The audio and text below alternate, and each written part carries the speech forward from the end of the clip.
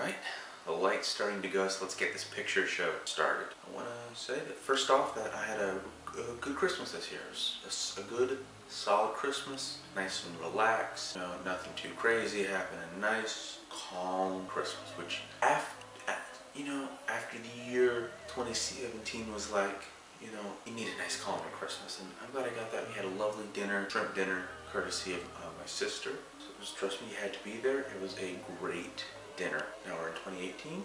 More or less, I've given up on the path. Honestly, it's probably more like they're just going to long 2016, 2017, 2018, doing just this block of time. There wasn't a lot of distinction from one year to the next, and it was just a lot of things happened, a lot of terrible things. Some good things, but the terrible ones were extra terrible. Regardless of all that, we're going to just skirt past any and all controversy that may have happened within only the first couple of weeks of 2018 and escape right into this semester, which I believe, if everything goes to plan, will be my last semester here at the State College of Florida. I'll be wrapping up my community college experience and graduating at the end of the semester and moving on to a proper four-year university, that's exciting. That's going to be the main pushing for me to actually, get out of bed and get up, bright and early and crack on and get the work done. Now, speaking of the work, I got 3 classes this semester, just trying to round out everything and get all those prerequisites out of the way. We've got technical communications, which is an online class. It's also an 8-week class, so that's great.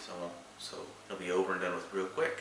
It's this sort of class where you just sort of, how do you describe it? How do you describe tech? It's very like very business writing, I would say. It's like sort of business, like this is one of like formal, businessy sort of writing, inter-office sort of memos and things like that, sort of like formalized, like elaborate definitions and reports and a language and writing technique you could use in a more professional space versus, say, a creative space. I think this will help, especially my writing. My writing isn't great. If any of you ever read anything I've ever written, some of you have, especially my sister, it's not good at all. It's really tedious and circular. Like, it just sort of says the same thing over and over and over again, and maybe hoping this technical stuff will help clean up, finally get rid of those bad habits I've been holding on to in my writing since like the freshman year of high school. The next class is the one I really want to talk about because the professor is just a little off. I'm not sure how to put it exactly, but he's just a bit off, like he opens the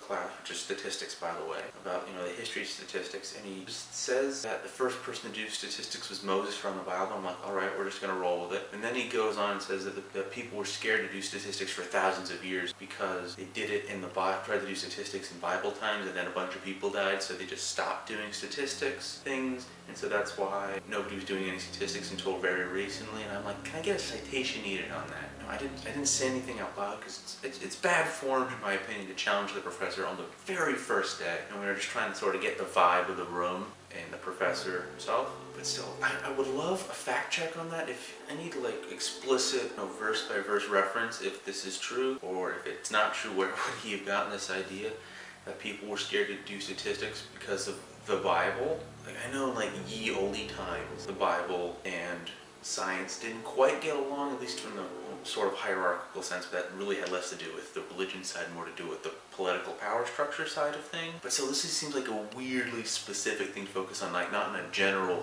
sense, but just nobody's doing statistics because they were scared that they were all going to die in a plague or something. It's like, extraordinary claims require extraordinary evidence. I would love some solid citations on that one. I'm not sure even where to look in the Bible, because he just sort of said in a general sense, so I don't exactly feel like going through the entire Old Testament just to fact check one weird comment a statistics teacher made, but if you want to do that, go for it.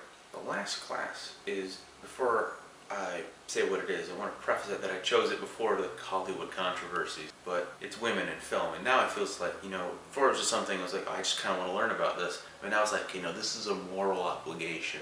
I need to do this. This is personal now, in light of all the horrible things that have been going on in Hollywood. But let's just be fair and say that we all knew it was going on, but now, like, all the mud and the gunk that made up the Hollywood machine is finally getting put under the microscope. We're still in the middle of it, so I'm not going to say anything more to the subject, but I hope this that this leads to a better future. And that's all you can really hope in these sort of situations. And the interesting thing is that I'm having, it's a joint class, so like 2 professors are teaching the class. So for my section, I'm taking it as a film class. And then there's also being taught separately as like an art class, or an art history, I believe, separate one, which is interesting. It's taught by the same professor. I just did my online art history 2 and my art history 1 from the very first semester I had at SCF. And the film professor is the same professor from that film class I took the first semester as well. So that's kind of an interesting little parallel, sort of a thematic beginning and ending, you know, parallels all the way through.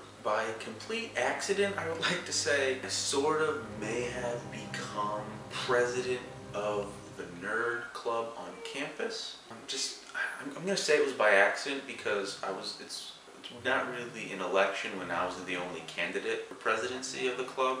So I just sort of walked in and I was like, I kind of want to do this. And they're like, okay, you got the job. Here's what you need to do.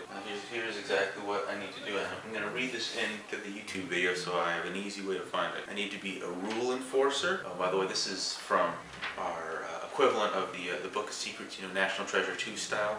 I need to be a rule enforcer. I need to post club events on our Facebook page and on the Hub, which is our weird college club website thing.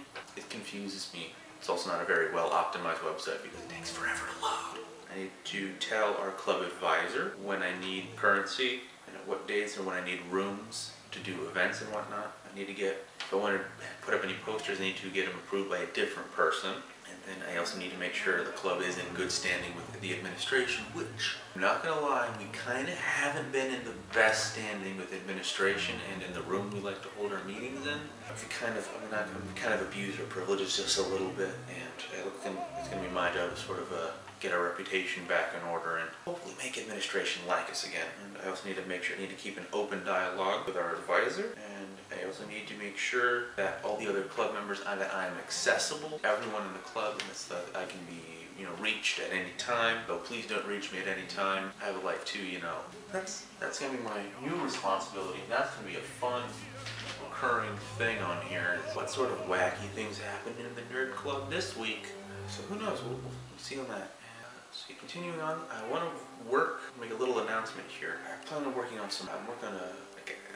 I'm conceptualizing some more, some properly written, scripted videos. Sort of thinking through a couple ideas right now. Just sort of thinking about how I want to do more proper, professional style stuff on this YouTube channel. Saying that here, even though I really don't have anything yet, just to make sure that you sort of keep me honest and try to actually keep working on that every week. Sort of trying out different ideas, at least in my head, making sure I'm at least continuously working on it, so I can at least determine if at all I want to do this, or if I should just abandon any hopes of making anything professional or serious and just sort of stick with improv here.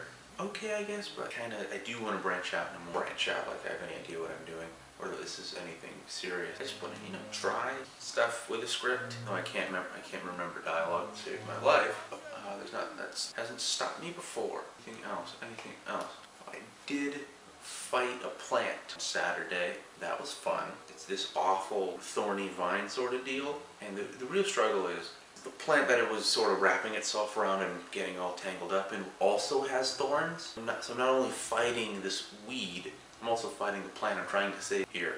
So it's like, so I got all cut up on my arms and my hands a bit. Probably should have worn gloves, but we don't really have a good pair of gloves. I just work through the pain and the stabbings. This vine thing is super weird because most weeds don't really have a deep root system. It's the sort of vine types that sort of go up to strangle. But this one, its roots, it's just some sort of like a potato-y thing. It's just this heavy, thick root thing. And so I had to wrestle and try to dig that out because this thing had entangled itself not only on the trees, the branches of the bush, but also this potato thing has bedded itself in the roots of the. So it was really not fun and they couldn't get a good angle on it with a shovel, so it was just a mess to try to get it out. And I was only able to get out a bit of it, so that'll be a recurring problem. The other big issue trying to keep me from being, you know, just to make it a little harder, is that there's this massive, and I mean massive, anthill. I'm trying to find something to show you the scale of it. I'm going to say it was about 3 feet long and about about 2 feet wide. So a pile of dirt that was just a big old ant pile. So I'm trying to, carefully remove this weed that's stabbing me and the bush is stabbing me, while also trying not to set off this freaking anthill pile. Because that's what I need on top of all that. I'm getting stabbed and getting dirt's go flying everywhere, and then the next thing you know, trying not to get fire ants all over me as well. So, but fortunately, persevered, and I was able to conquer a freaking weed. Other than that, just sort of trying to be a little more optimistic, especially with all the controversy that's managed to happen in the brief couple of weeks since the 2018 has happened. So, trying to be a little more. Trying to have a more positive outlook on things, trying to sort of be a better person in general. Get the weight loss back on track, because put on a little weight over the holidays. So sort of a little self-improvement here. That's going to be the goal for this on a personal level for now. And I think that's everything. So just wrap this up. Thank you for stopping by. Have a nice day.